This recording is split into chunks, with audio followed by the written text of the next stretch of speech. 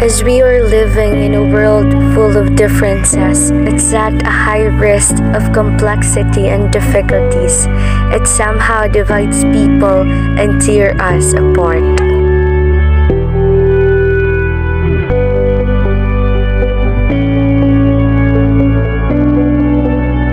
My dear Fox, it is not our differences that divides us. It is our inability to recognize, accept, and celebrate these differences.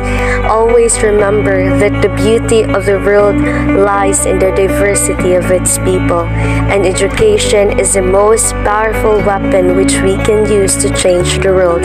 So it must be an equal opportunity for all.